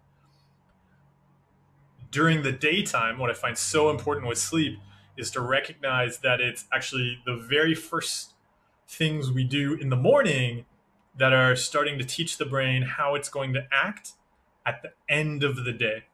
So I would look very broadly at how you're managing and trying to control uncertainty, because if there are other uncertainties you find it good to control, then the brain goes, oh yeah, we should control uncertainty because it could lead to bad things. Here's a big uncertainty that could lead to a bad thing. And of course, we don't control it. So it creates a lot of anxiety. So we can help ourselves by starting to cut out those compulsions in other areas of our lives where we can fix and control uncertainty. And so cutting out that ruminating during the day around other areas is a big help for cutting it out at the end of the night, at the end of the day or night. And it also really helps to want to have bad sleep, right? Like whatever that thing is that we're afraid of, we can want it, and it's okay.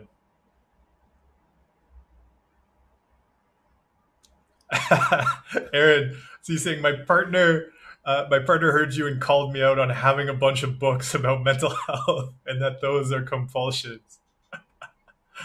Yeah, the it's okay. We all do that stuff though, and then we see it and we're like, okay, now I'm gonna switch it up. I'm gonna do things differently.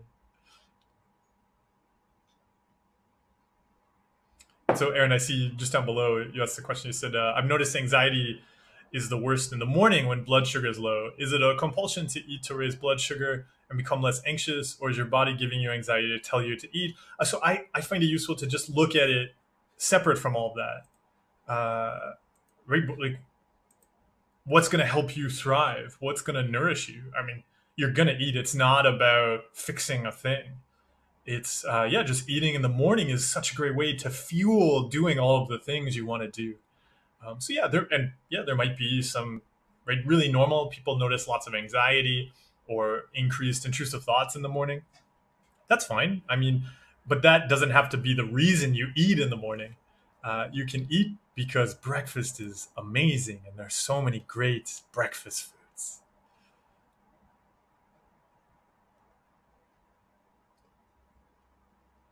Marlo says, he said, I fear failure, so I don't do the things I value because I'm scared it'll prove I'm not good at it.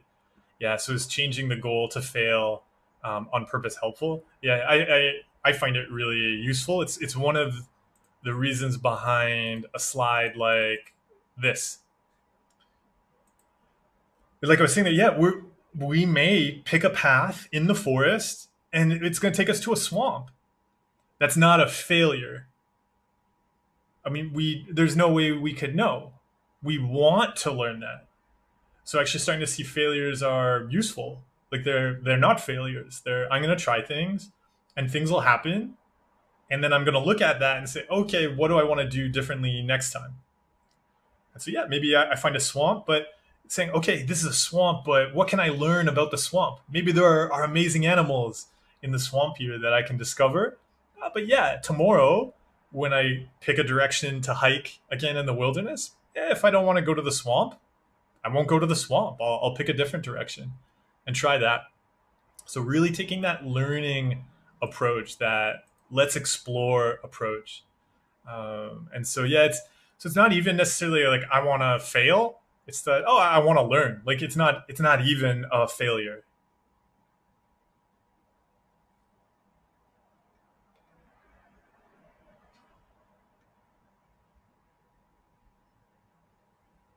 Well, Angela, Ailman, thank you so much. Thanks for stopping by. Yeah, enjoy exploring your journey on the way forward. Please do share with us what you discover in the wilderness. Regina, yeah, he said thank you for speaking about head noise, pain, body pain increasing. This is happening to me at the moment with thoughts increasing. Just realizing it's my brain trying to get me to engage. Yeah, I find it's so key to recognize because the brain is just in charge of experiences, and compulsions are around uncomfortable experiences. So whatever we're going to judge as an uncomfortable experience to react to the brain, it has no issue switching between those. But we often talk about them as quite different. And it really helped me to see that they're the same. And in fact, they often get mixed up. Like when I struggled with misophonia, right? So the issues around sounds, for me, it was very physical. I would hear one of these sounds that I couldn't stand, and I would feel it in my body. So really, I was trying to fix the physical discomfort created by the sound. And so, but it was almost like my brain couldn't distinguish between the two. Like its way of hearing was to have a pain. And but that really helped to start to see that, oh yeah, like the brain's kind of bad at understanding experiences. And then because I was listening to the brain, I was also really bad at understanding experiences. Oh, Jake loves Jesus. You're new to this channel. Your brother told you about the channel helping him. Well, oh, thank you to your brother. Thank you for joining us.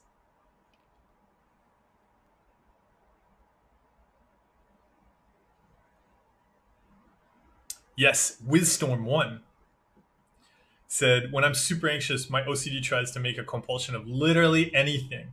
What do I do? So this is actually a useful element to understand, and maybe something that I could have added to the presentation. A lot of the times, the reason the brain is going to throw up intrusive thoughts or about like anything, and anxiety, is because the brain is trying to give us something to control. So often, as we're exploring the wilderness, there's all sorts of uncertainties in life. So the pandemic, maybe something happens to us financially, or yeah, we have a big exam coming up, or some job interviews, and that's a big uncertainty that we don't control. And so what you'll see is very often the brain then will throw up intrusive thoughts and even things that are like really terrible, but also like clearly wrong, that like, wow, I would, never do that. But that's why the brain is throwing it up, because it's trying to give you control. The brain goes, wow, there's a big thing over here we do not control. So I'm going to give him an intrusive thought I know is false, because then he can go, wow, that's wrong. And we get that little hit of control. So kind of giving some compassion to ourselves, really seeing the brain's trying to help. The brain is trying to help you get control. And so we recognize that, say, hey, thank you, brain, but look at the thing that it's trying to help you with.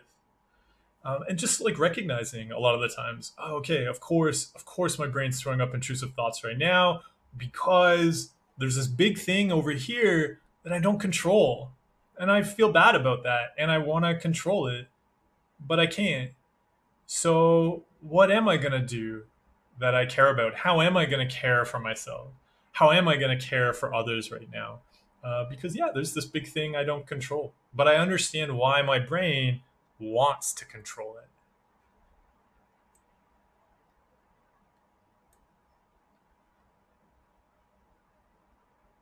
Oh, Strawberry Fields. So yes, you explained more. You said, what I mean is like when you want to reach some feelings before doing things. For example, have a social interaction. So if you feel anxious all of a sudden, you must cancel the plan. Is that a compulsion? 100%. Huge. Like actually what you described there, when you said when you want to reach a feeling before doing things, that is a compulsion. It really helped me to see as a pattern. Remember earlier we were talking about patterns and compulsions? That's the pattern. Wanting to get a feeling before doing a thing. So many compulsions rely on that. Like when people want to get a feeling of safety before leaving the house, so they're doing all sorts of checking again and again, doing like lots of cleaning, etc., to feel okay to leave the house. Yeah, it's a compulsion. Then what happens is we have to do it more and more and more. With social anxiety, if we have to get a feeling like we want to go and interact with people, or we feel calm, or we feel good, all we do by avoiding that or trying to control it is make it more and more difficult. So eventually we end up never getting the feeling. And so we never do those things we care about. So it's gotta be about the values and the actions. Right? Like I was talking about around the compulsion tips, the feeling doesn't matter. If I have a bad feeling that I shouldn't talk to people and I value talking to people, I'm going to talk to people. If I have a good feeling that I should talk to people, doesn't matter. I'm still just going to talk to the people that I wanted to talk to. If I have no feeling, I'm still going to talk to the people that I value talking to. Right? The action has nothing to do with the weather inside of our heads.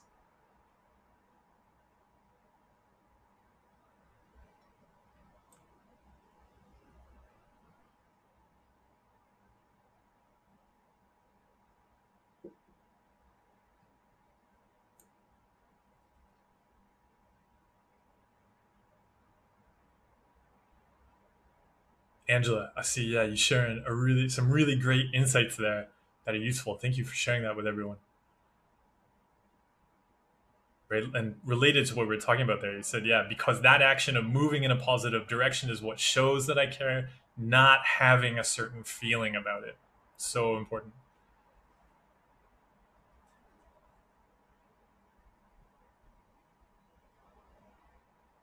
Suleiman, he said, I have intrusive thoughts, and when I listen to them, after it says to me, you haven't done your compulsion or your composition properly. Yep, and that's okay. Doesn't matter what the brain says. That's why it's so important to understand the actions that we value doing. Because, yeah, of course the brain's going to go, oh, you did that wrong, do it again. Be like, nope, I did it, I'm walking away. And Washa said, is OCD just a problem of how you perceive fear? Everyone keeps talking about malfunction of the amygdala. Yeah, so I find it's not helpful to see it as a malfunctioning amygdala because the amygdala is acting exactly as it's designed to.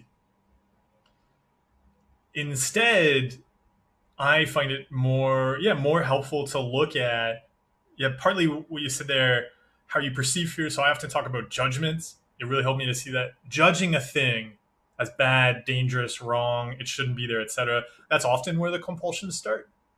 And two, thinking about in many ways, because that's the amygdala's role. When people talk about fear, and always I find great. There's actually amygdalae. They're plural. We always talk about it as being one thing. You have two of them on either side of your brain, and they're not just about fear. Amygdala, in many ways, the amygdalae are in many ways categorizers because they also tell you if you want to go and have sex with something. They tell you if something like I want to go get that, or that thing is good, or that thing is bad. They're categorizers. And so it helps to see that after years of telling the amygdala that, oh, that thing's bad, avoid it, control it, they're doing their job when they then see something else, detect something else, and go, ooh, that is like the other bad things you told us to avoid that. So I don't find it useful to see it as the amygdala misbehaving or doing something wrong or malfunctioning. We taught it that those things were bad. And if you go back even further, often, our parents probably started teaching us that they were bad because our parents were reacting to their fears. They're like, ooh, something bad's going to happen if you touch that. Ooh, get away from that. You're going to fall. And the brain starts to learn, oh, that's a bad thing. Don't go near it. So it's just doing what it's been taught. Now it's up to us to teach it some new tricks. And so understanding it's going to go, whoa, that's a bad thing. You've taught me that's a bad thing. But now we're going to go, no, it's not a bad thing anymore. Let's go do the things we value. Seeing, the amygdala are really happy to learn. They're not malfunctioning. They learned that something is bad. Now we get to teach them what's great, what's fun. So I often think of it as kind of being with my younger self. And my younger self is afraid of roller coasters. Because, had a bad experience. Was taught that roller coasters are terrifying and you'll die and you'll vomit and then die again. But now I've got to show him that, hey, I understand you're afraid. I understand, your amygdala are going, bad thing, dangerous. You're going to vomit and die. Stay away from it. But I'm going to show him how to have a good time.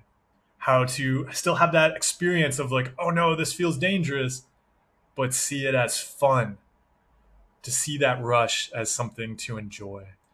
And so, we can teach it that. Heaven Sky. Yeah, you said, how can you deal with religious OCD without departing from your religion? So this is really common. Over the years, I've worked with a bunch of people on religious OCD, and it's really useful actually to, like with all of this stuff and looking at values, to really actually say, well, how do I practice my religion? How am I going to interact with that in a healthy way? And so actually, seeing it's not about departing from the religion. It is about, like with so many things, identifying values and taking that step forward, embracing uncertainty. And I would say it's very common within religions that they're very good at learning how to handle uncertainty. So I would say, the answer is there. You're going to probably find them in the religion, and that the practice of exploring your religious practice in a healthy way is really directly connected to values and learning how to accept uncertainty while taking steps forward. So talking with either a professional or somebody in your religion who has a healthy approach who can help you navigate that and learn some different ways of practicing that aren't caught up in like controlling fear, can be really valuable.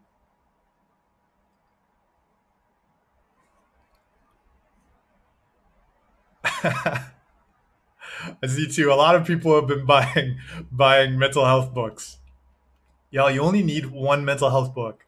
You only need one book on weightlifting, and then come back if it's weightlifting, come back when you're squatting 400 pounds, or with mental health. Yeah, grab that book on tacos. After you bought You Are Not a Rock or The Mind Workout, that's the only book you need, and then only books about tacos. Damson said, "Yeah, do you have any tips on helping to see statements or images the brain throws up as background noise? Right now, it's still a bit hard to not engage with concerns about it." Yeah, so one of the things to look at is like the concern.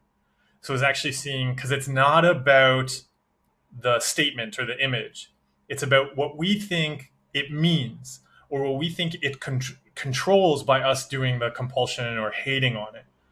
So part of it may be working on that concern. Like, what is the thing I'm afraid of here?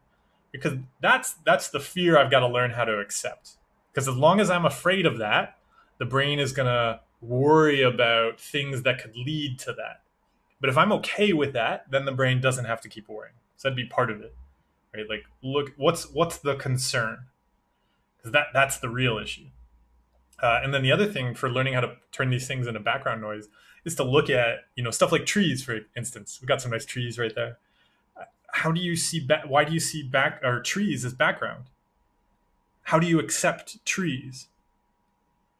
And starting to look at the things you do around the stuff you judge versus the stuff you allow to be there in the background. And then it's about adopting that same approach. Infinity Gaming.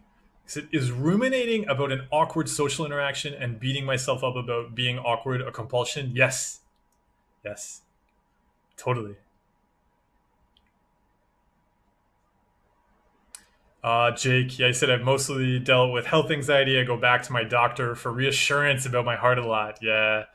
The thing is, too, we're going back to our doctor because we're worried about our heart. It often makes our blood pressure higher and things like that. Jason said, "Can any person develop OCD, or are some people more susceptible to developing obsessions?" Yeah, what I find useful to look at, so having had a bunch of different diagnoses, and working with people in different diagnoses, I find it really helpful to see that it really is a lot like physical fitness, in that so we have our mental health, and if we don't take care of our mental health, for different people, that's going to manifest in different ways, or it's going to express itself in different ways. At the root, though, yeah, you just have people not taking care of their mental health or being pushed into situations where they suddenly have to deal with a whole bunch of uncertainty. So they're going to react with compulsions in a way that makes sense for what they've learned. Depending on how they try to control that uncertainty, they're going to pick up some different labels. But it really helped me to see that it still is just that person trying to manage uncertainty in their lives in the way they learned how. So I would say that's the kind of the universal constant. Because a lot of the diagnoses, you're really doing the exact same thing, but maybe you're doing it in a different way. So an example I often bring up is what's sometimes called borderline personality disorder or emotional dysregulation disorder and OCD. So I find it really helpful to see that they are still managing the same uncertainties, but the person has learned how to do it in different ways. So with OCD, a person may, about some fear of getting abandoned or social anxiety or something like that, they may withdraw. So they're afraid, oh, these people are going to hate me. They're going to judge me. Okay, I won't go. I'm going to leave that relationship. I can't do this.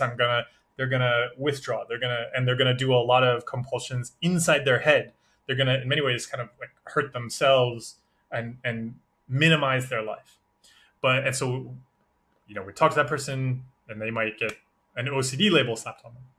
But then if somebody else experiences the exact same uncertainty, oh no, this person's going to leave me, they're judging me, etc. But they've learned to react by doing something to that person. They're still trying to control the exact same fear, but they may get a different diagnosis. Because maybe they start telling that person something that's not true because they hope that, they're not going to like me, but I'm going to tell them something that's not true, either positive or negative. They're probably going to get a different diagnosis. But I would say they have done the exact same thing. They reacted to uncertainty about relationships by trying to control the fear. Likewise, if they react to social anxiety, concerns about relationships by getting drunk all the time, and they're like, I can't have sex unless I'm drunk, yeah, they might get a different diagnosis. They'll be like, oh, they have a substance use or an alcohol use disorder or something like that. Again, though, exact same thing. They're just reacting to uncertainty about relationships in the way that they've learned how. So I find it so useful to recognize that all of these different categories, they're not. Yeah, anybody can end up with a mental illness diagnosis. I mean, they're just categories that we've invented. Like, they're not based on anything physical. They're just to categorize the way that a person tries to handle distress in their life.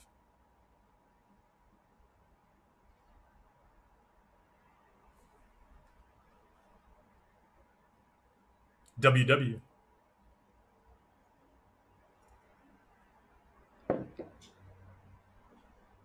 Yeah. So, what are some things we should be mindful of when identifying values to plan our day? How do you plan your day? You've mentioned that you usually write up things the night before. Yeah. And so I look at values and I ask myself basically, what do I want to give? And I understand that in terms of actions, so that when I give that, I can say, hey, I gave what I wanted to give. And now, I don't know, we're going to go make some food.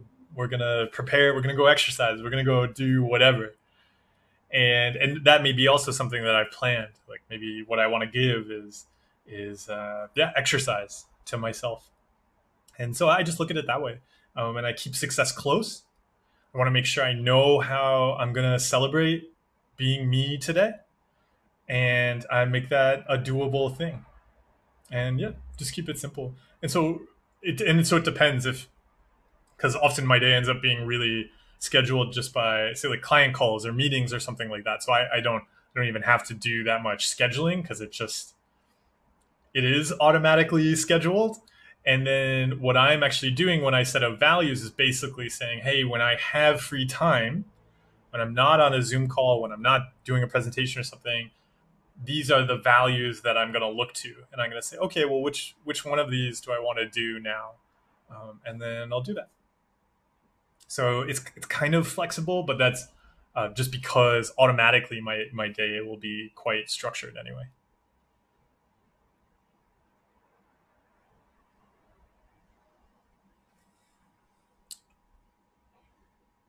Legacy. He said, how do I get over not knowing if I did a potentially life ruining thing? Yeah, so it's seeing that how do I get over it? That is the compulsion. It can really help to approach this in the same way you would look at a contamination compulsion. So we often see life events like contamination. We're like, oh, I've done this thing, it has contaminated my life. Like I said, it's ruined my life. And in reality, it hasn't. It's a thing, it happened. And yeah, you can do things you value. Yeah. There's nothing to get over. Trying to get over it is no different than somebody who is like, how do I get over this feeling of contamination? I still feel dirty, and it's the same. And it can really help to see that the brain relies on that pattern. So it's contamination compulsions aren't just about dirt.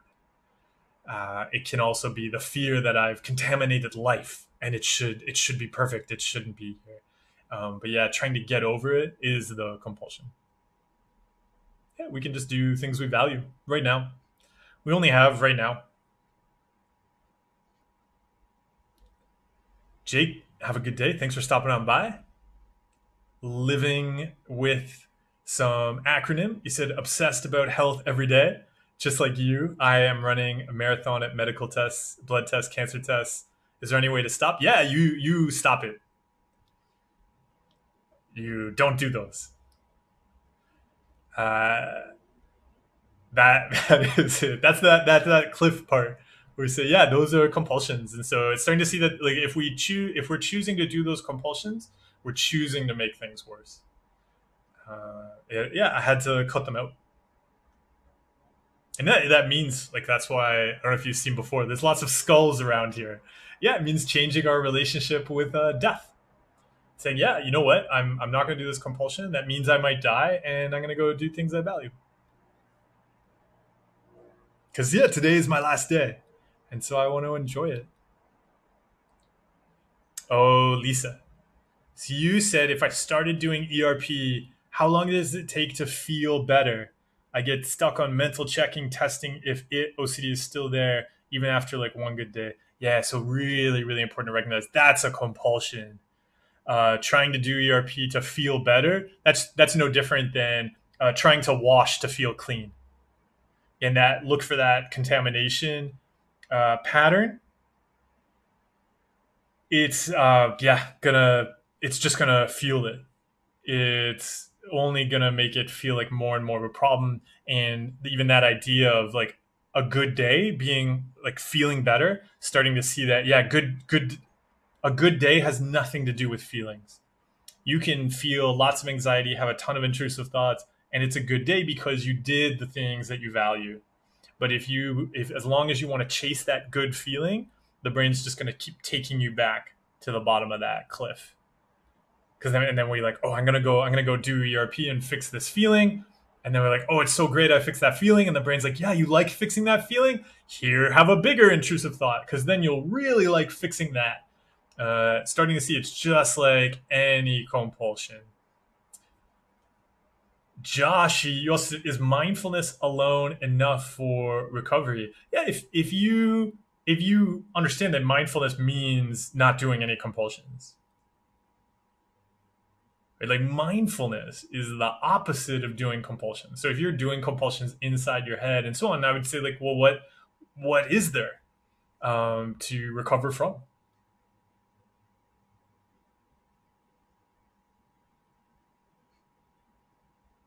Yeah, extermination thing here. It's funny to see how the brain works.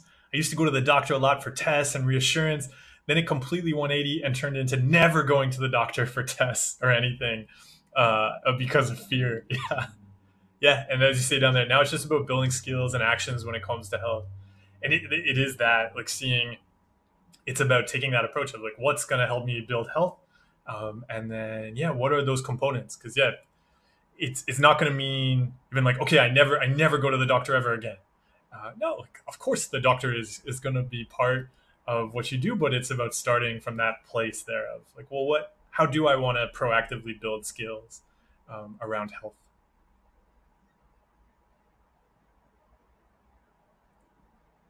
Tio said, "How do you remember your values all the time?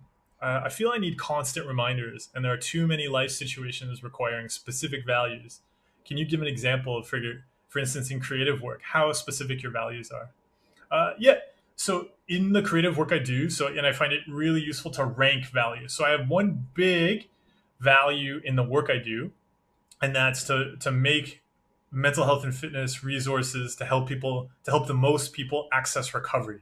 And so what I'm looking for then is so is this a useful thing I'm doing, like to other people? Is it a resource someone can use? And is it something that a lot of people can access? And that really guides my creative work. And so, yeah, there's still an element of, when decisions come up, being like, oh, okay, which one of these is going to be the thing that's most useful or most people can access? And yeah, there's that exploring element because, yeah, often I'll be wrong.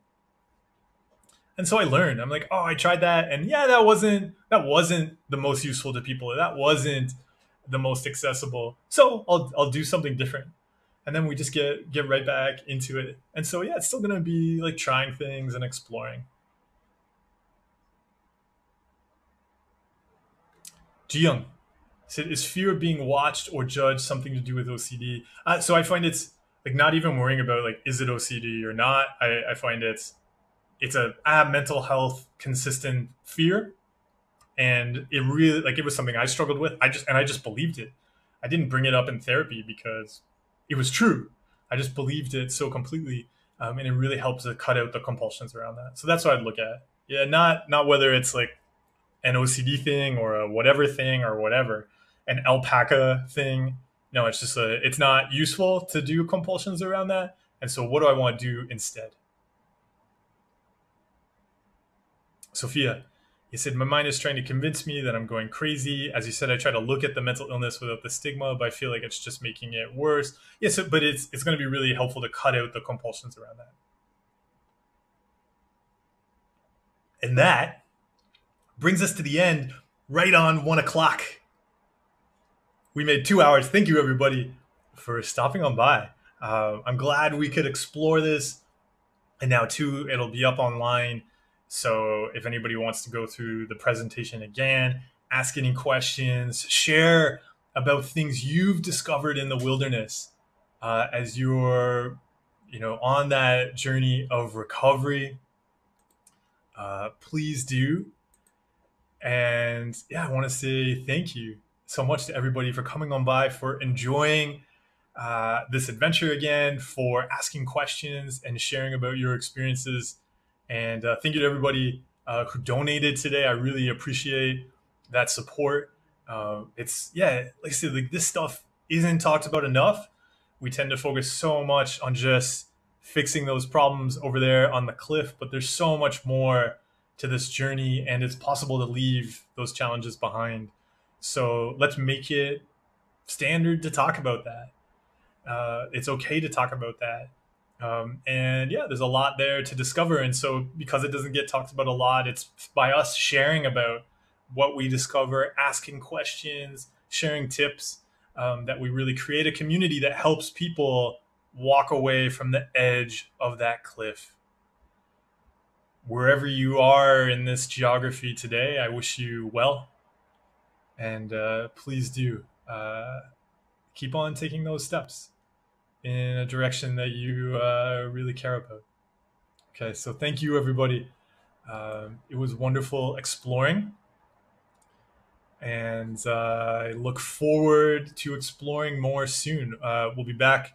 Yeah, I'll be back on Wednesday, but over on Twitch. And then we'll do Twitch next weekend as well. But in the meantime, and Discord, in the meantime, we'll see everybody over on the Mental Fitness Discord server. I don't have a link handy on me right now, but if you reach out, or there's an article on it on my website on markfreeman.ca, just reach out. We'll hook you up with an invite link, and you can come on over. Yeah, I see. I think Kylie just tried to add a link. Oh, sorry, I don't know. I don't know how to turn on the permission to let you add that link. But yeah, if anybody sends me a message or post in the comments down below, because then I can post the invite link, and you can come on over to the Mental Fitness Discord server. Lots of people there. Really great people with skills and experience taking this journey and leaving these challenges behind. So for now, we'll wrap things up there, and I will see